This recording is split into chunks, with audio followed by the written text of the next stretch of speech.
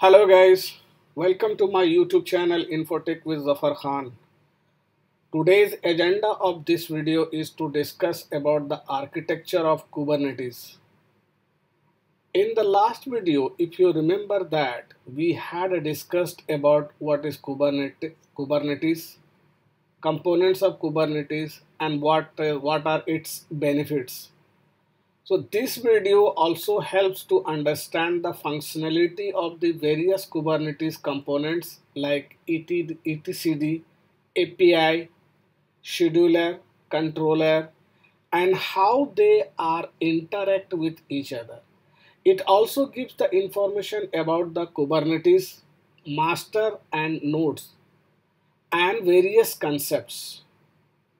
This is the high-level Kubernetes architecture diagram showing a cluster with one master node.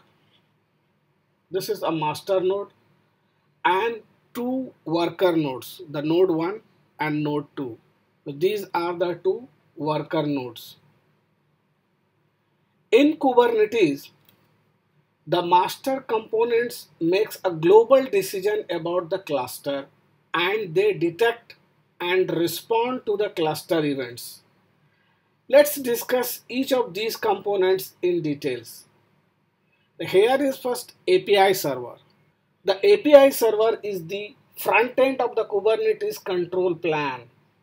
It exposes the Kubernetes API, which is used by external users to perform operations on the cluster.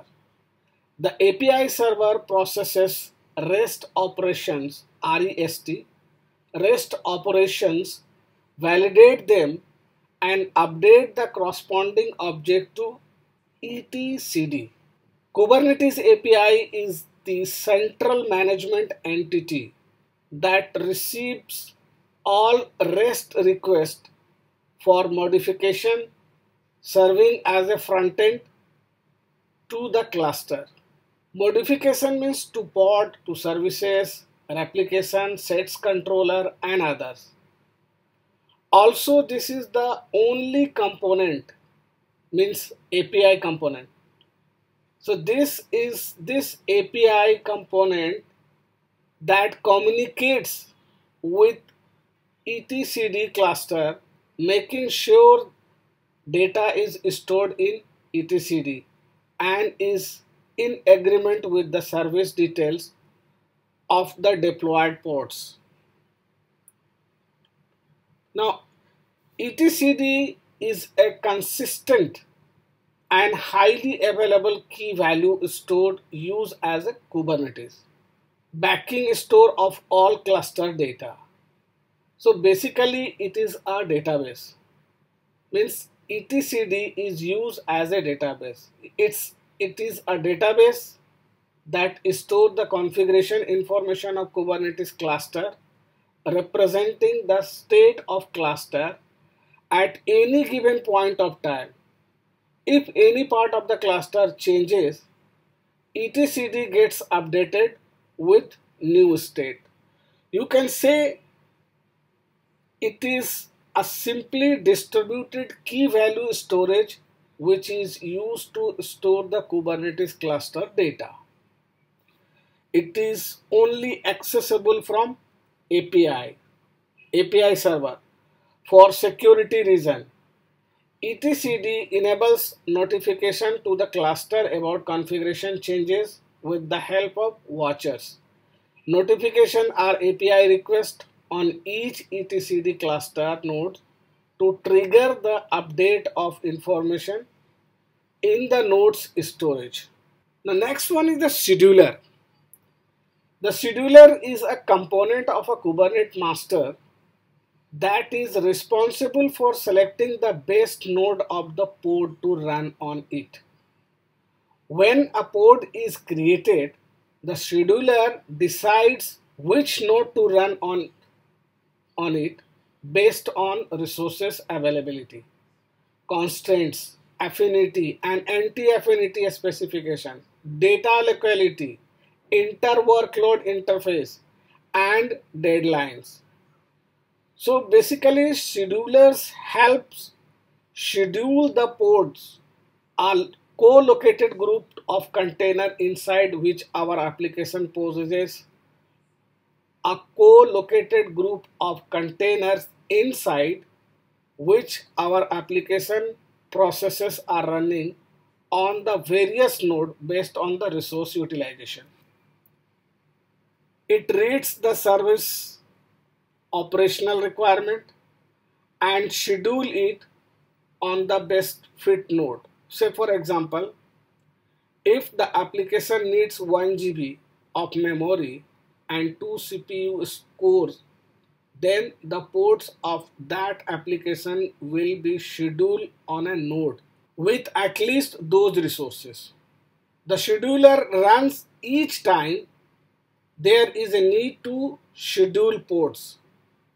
The scheduler must know the total resources available as well as resources allocated to existing workloads on each node. Controller manager. The controller manager is a daemon that embeds the core control loop shipped with Kubernetes.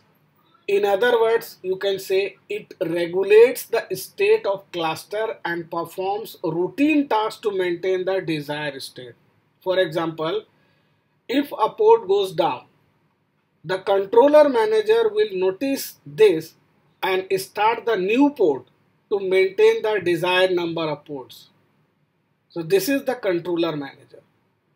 The controller manager runs a number of distinct controller processes in the background. For example, replication controller controls the number of replicas in a pod. Endpoints controller populates endpoint object like services and ports and others to regulate the shared state of the cluster and perform the routine tasks. When a change in a service configuration occurs, say for example, replacing the image from which ports are running or changing the parameters in the configuration of YML file, the controller spots the changes. Remember it, the controller spots the changes and starts the working towards the new desired state. So this is the functionality of the controller manager. Now let's discuss something about workers node.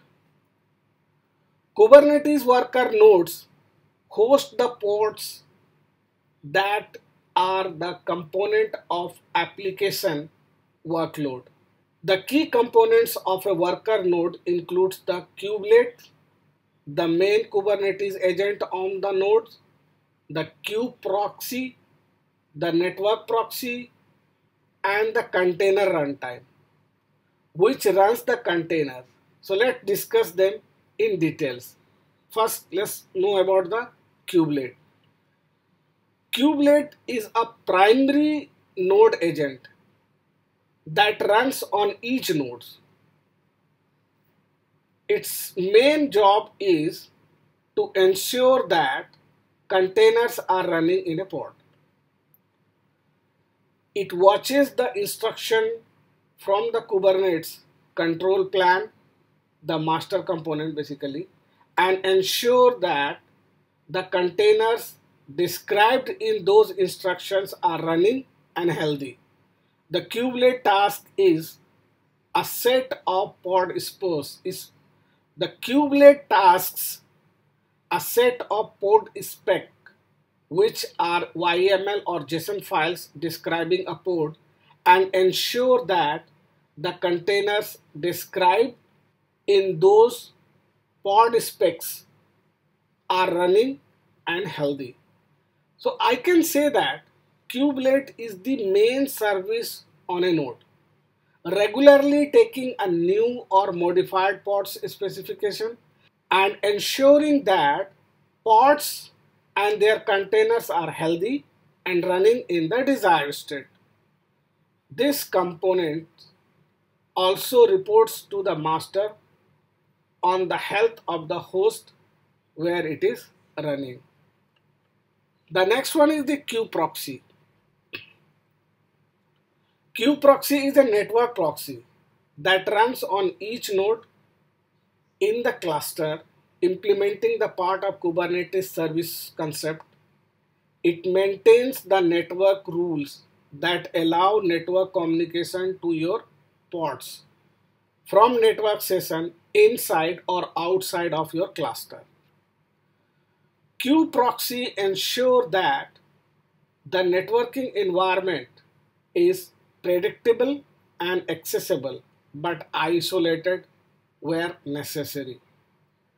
Kubeproxy are basically a proxy service that runs on each worker node to deal with individual host, subnetting, and expose services to the external world. It performs request forwarding to the correct pods or container across the various isolated network in a cluster. Now container runtime. So under this pod, we can see number of containers are there. So container runtime is software responsible for running containers.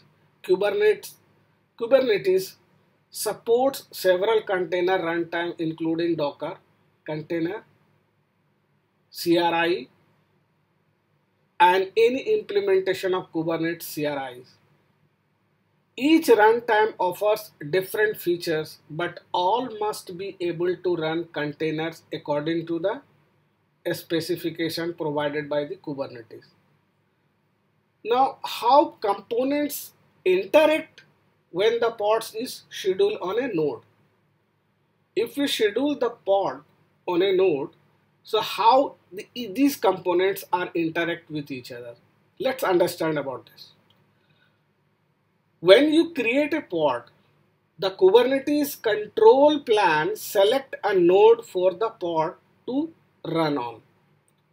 So pods generally refer to one or more containers that should be controlled as a single application. A pod encapsulates application container, storage resources, a unique network ID, and the other configuration on how to run the container.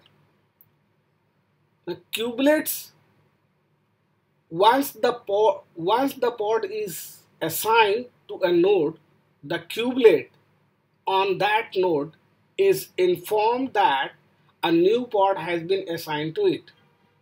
The kubelet reads the pod spec, pulls the required container images, and start the container. The container runtime on the nodes then run the container based on the specification provided by the kubelets. And kubelet proxy updates the nodes network, basically, rule to allow communication and from the container in the pod according to service definition. So these are the basically components, they are interact with each other when the pod is scheduled on a node.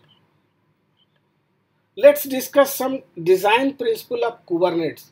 We have already discussed about features and benefits of Kubernetes in the previous video. So let's have more clarity over here.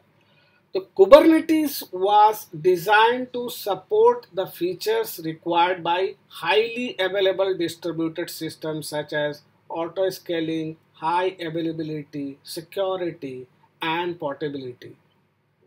Scalability means Kubernetes provide horizontal scaling of pods on the basis of CPU utilization. The threshold of CPU utilization is configurable and Kubernetes will automatically start new pods if the threshold is reached.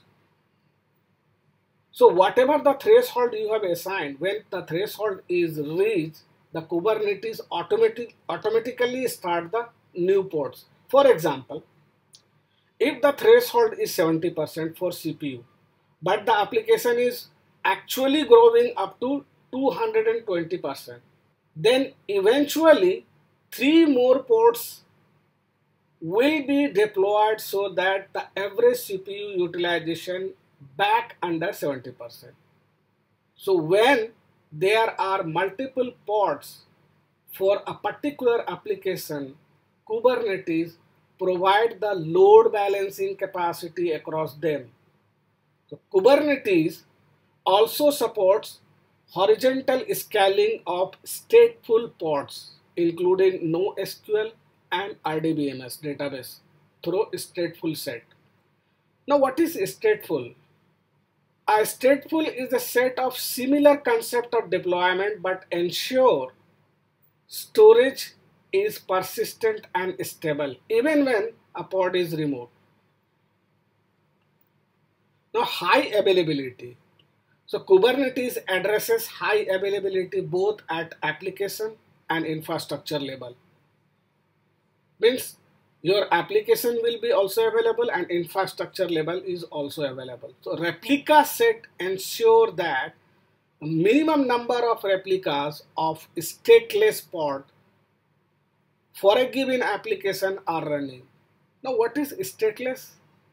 When an application is stateless, its pod is fully interchangeable. Scaling operation won't result in the loss of any data. That is stateless. Your data will be not lost. This is not the true stateful application. However, to run the stateful service in Kubernetes, you will need to use the stateful set to ensure stable pods, replication and data persistent. So stateful setup perform the same role for stateful pods. At the infrastructure level, Kubernetes support various distributed storage backend like AWS EBS, Azure Disk, Google Persistent Disk, NFS, and many more. Adding a reliable available storage layer to Kubernetes ensures high availability of stateful workload. Also, each of the master components can be configured for multiple nodes replication to ensure higher availability. There is another point which is a very most important point, that is security. So Kubernetes addresses security at multiple levels: cluster, application, and network. The API endpoints are secured through transport layer security, TLS, transport layer security. Only authenticated user, either service account or regular user, can execute operations on the cluster via API request. At the application level, Kubernetes secrets can store sensitive information such as password or token per cluster, a virtual cluster if using namespace, physical otherwise. Note that secrets are accessible from any pods in the same cluster. Network policy for access to pods can be defined in a deployment. A network policy specifies how pods are allowed to communicate with each other and with other network endpoints. Now, portability. Kubernetes portability manifests in terms of operating system choices, processes, architecture, cloud providers like AWS, Azure, or Google Cloud Platform. A new container runtime besides Docker can also be added. Through the concept of federation, it can also support workload across the hybrid or multiple cloud environment. This is also supports availability zone fault tolerance within a single cloud provider. Okay, So this is all about the architecture of the Kubernetes. I hope this is very helpful for you. If it is, please like my video and share it with your friends. If you don't subscribe yet, please subscribe my channel. Thank you. In the next video, I will discuss about the installation and setup of Kubernetes. Thanks for watching. If you like this video, don't forget to click the subscribe button please.